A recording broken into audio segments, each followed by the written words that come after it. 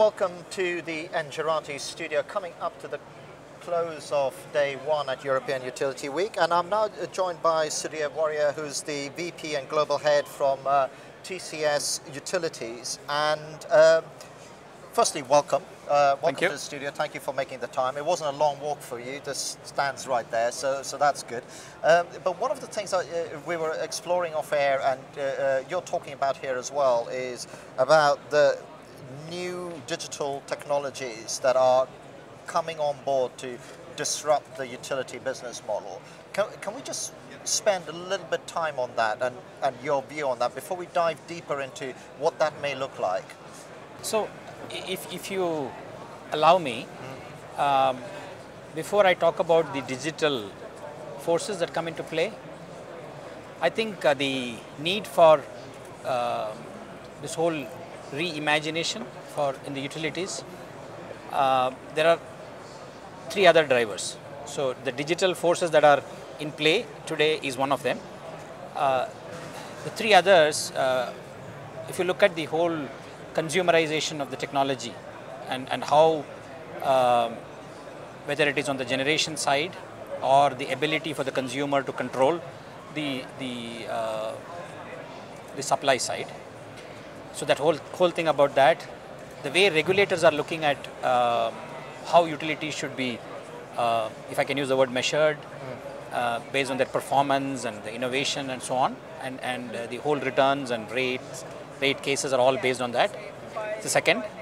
And the third is we see a blurring of lines between industries. So what a manufacturing company can do or what a retail company can do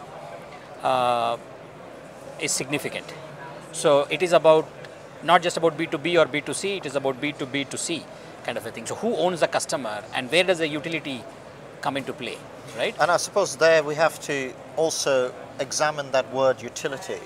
Because what do we mean by that? Because there's the retail of electricity to you and I, there's commercial retail of energy and electricity, there's distribution, there's transmission, and then there's generation. And at the generation end, there is disruption because of renewables and the cost of maturing technology and that side of things. So, the word utility is a little bit of a problem for me. In fact, in my opening address today, I was saying that I heard in one of the conferences that there's a banking guy up there who said the banks better start innovating, and if you don't do innovation, we'll become a utility.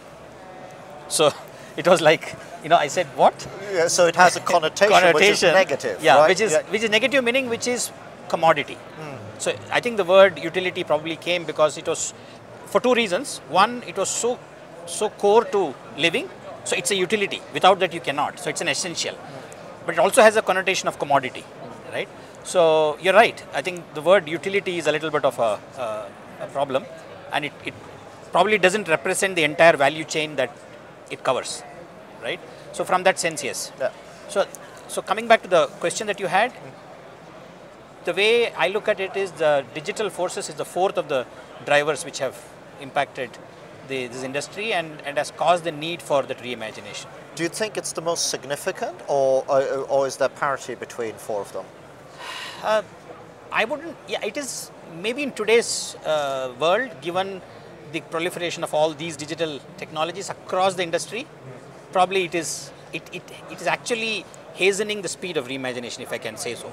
The other three were there, and it has been there for the last few years, and it's growing. And this is a bit like a catalyst. It's kind of it is a bit of a catalyst.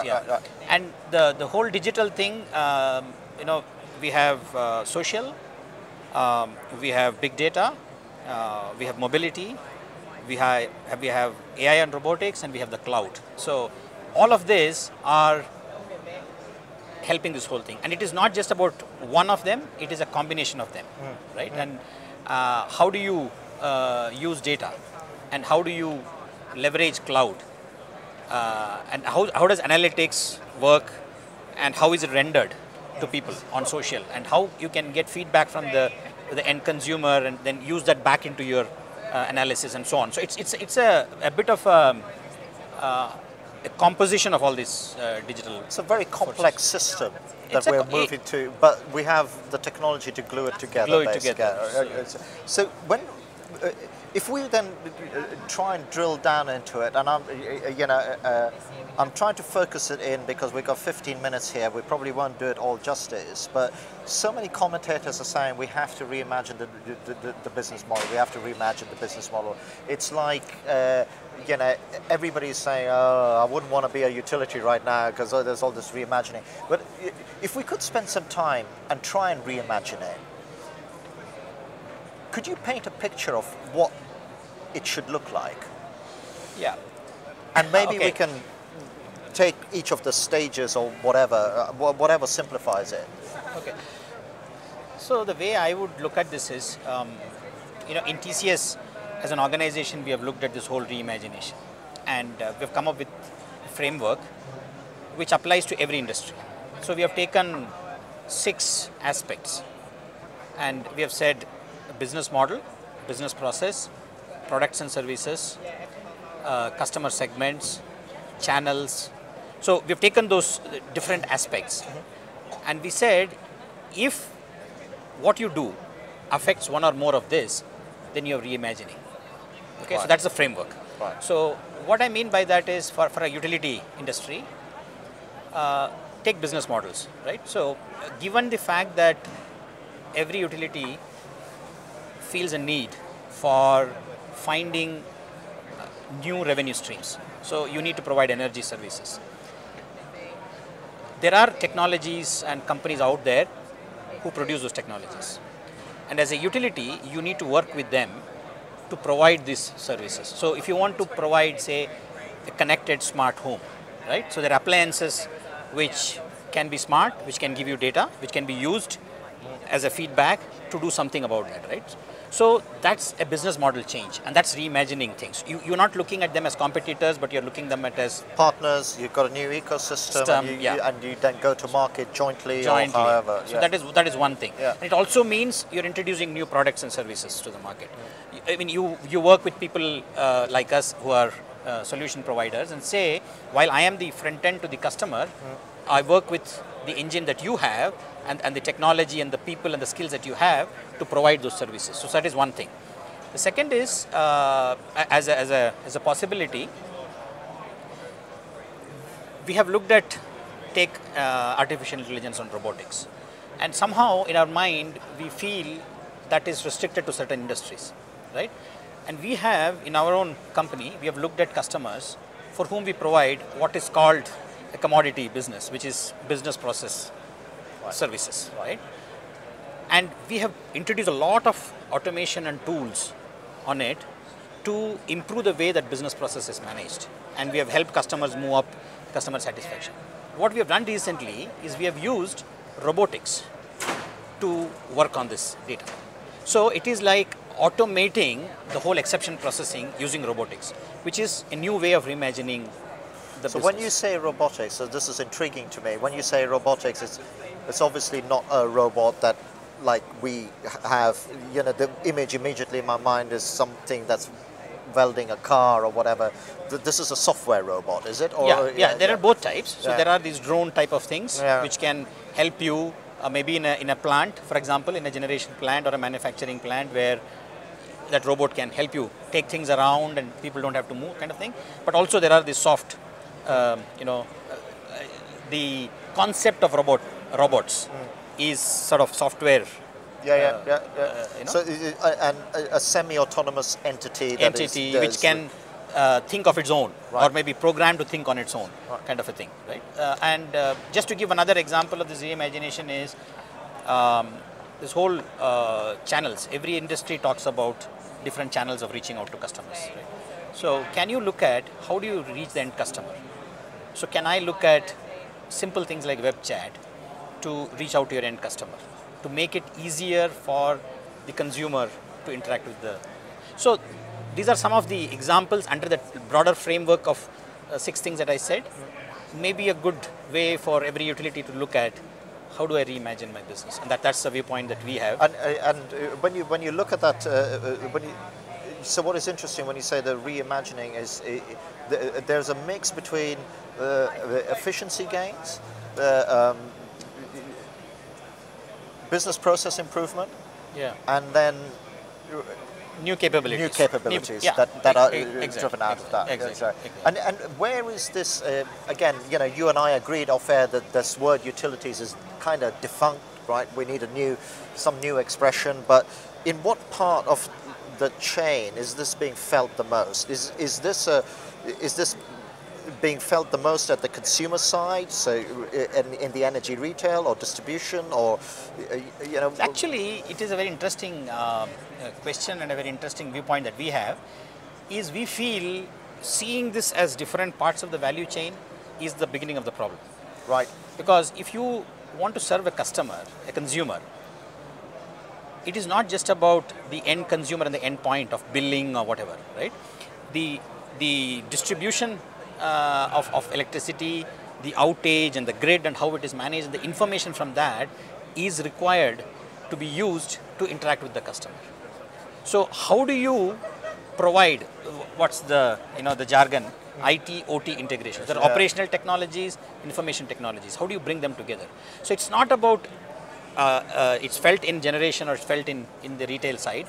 It is about end to end. So I need to do something in the generation side so that the end customer gets the benefit. So ultimately, it's a customer-centric world, right? So that makes sense, and there's logic to it.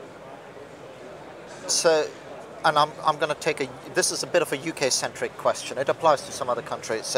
So there is this notion within the UK that actually you've got to unbundle everything. Everything's being unbundled. So the idea is you've got all these retailers, you've got different distribution services companies, you've got different transmission companies, you've got different generators, you've got the Thames Estuary and all this sort of stuff. This is fragmenting. What you've just articulated ought to be a very integrated system. Yeah. Are those two things at odds with each other? Is there a conflict that's being created? I honestly don't think.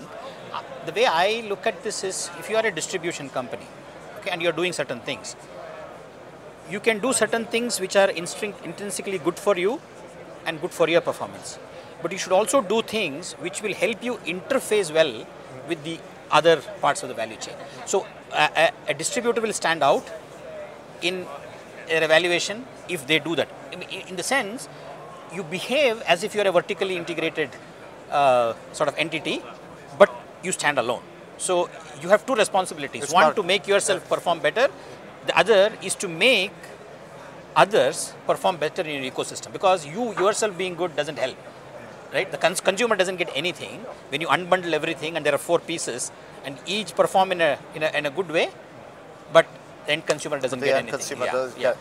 So my analogy is that it's like when cloud first started and there were all these different things, and it was only when we got the APIs right and the language with the APIs and we could join all of this up in a virtual stack. So to stretch that analogy, maybe, so we need a reimagining of all the APIs between all these virtual parts of what used to be the utility. Yeah. Also, it can also be looked at it another way. It is like you unbundle, you optimize each of those unbundled components, but at the next stage, you try to optimize the overall thing. Gotcha. So, I mean, you have to do it one way or the other. So, it's the whole thing of how do I simplify and improve, right? So, when you simplify, I have to break it down, and then I have to improve the broken down things, but then I have to look at it holistically.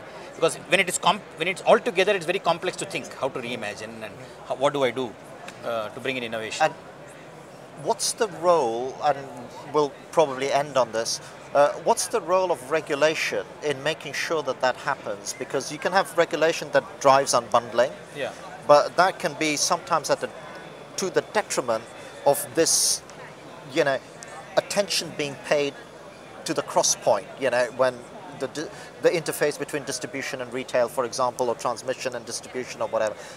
What's the role of the regulator to make sure that those interfaces are optimal? Or is it the role of the regulator, or does that need to come out?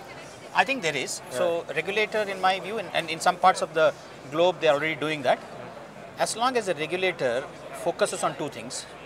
One is the end consumer, whether it is an industrial consumer or a domestic consumer, is one thing. The second is on outcomes.